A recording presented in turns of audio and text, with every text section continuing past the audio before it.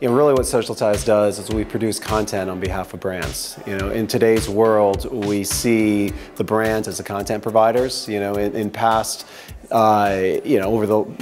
the 50s or so, in television in particular, it's been brands inserting their message into programming. And clearly, that is changing rapidly and has. But now there's a huge acceleration in that. So the brands really need to be the content providers. And I think it's better that way because the brands should be getting credit for all this amazing content, and they weren't. They were kind of the intrusive person or intrusive party coming in and interrupting the experience. But they were paying for it all. So when brands start to think of themselves as content creators, everything changes because they are the ones bringing the extreme sports. They are the ones bringing the recipes. They are the ones bringing whatever is innate to their ethos and what they do.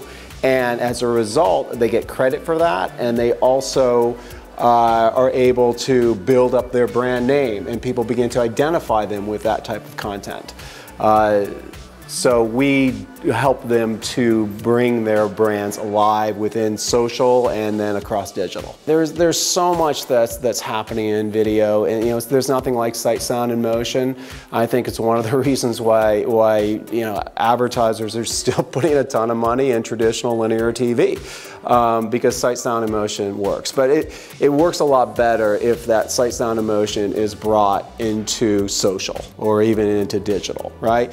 And it works even better if that content is incredibly relevant to the consumer. And so much of video content has been one to many. I'm going to craft this beautiful piece of content and I'm going to put it out there. And that works to a certain degree. I mean, you see that in the Super Bowl, you see that during the Oscars, and these beautiful pieces of content come out.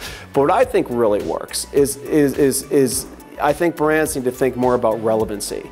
And brands need to think about, that they show I get you. And one of the things that's working really well is when brands are partnering with the right influencers. So, and these influencers, particularly among a young audience, are superstars. I mean, we worked with Nick Coletti, who is basically an icon among young males. I mean, he is Tom Cruise, Brad Pitt, George Clooney, Matt Damon, all wrapped into one for somebody who's 50 or so. So these young kids look at this guy, Nick Coletti. So that's one of the reasons why Jack in the Box has partnered with him. And so when Jack in the Box is together with Nick Coletti and they're producing amazing content, they're saying, I get you. And I think that relevancy is really, really, really key to be part of the customer's world.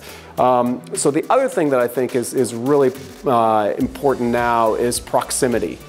Right, you can say I get you, and I'm partnering with the right content, I'm creating the right content, but it becomes even more powerful if that content is close to the consumer themselves. So local influencer marketing is huge.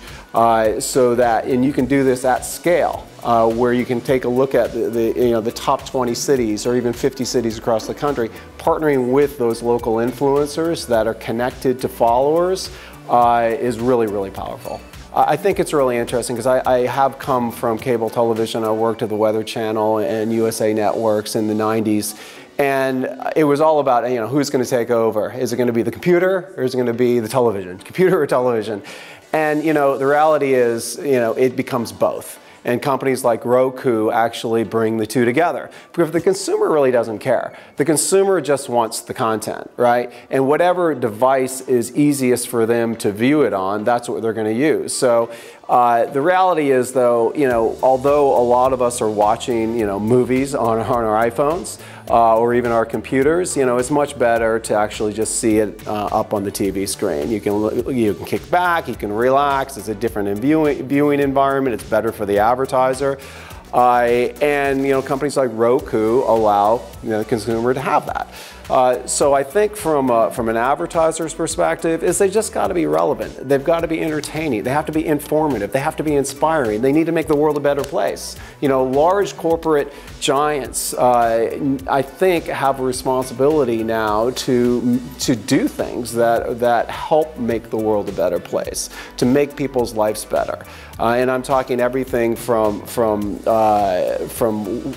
sustainability and water stewardship all the way to thinking about how I can really make this person laugh and then maybe I can weave my brand in there somehow. But the first and foremost, I think they need to think of the stories that are trending, and they need to think about their audience and really what's making them laugh before they think about the products and services of their brand. So if they can do that and they can think about that differently, and then it's incredibly powerful in terms of how they'll connect with their audience.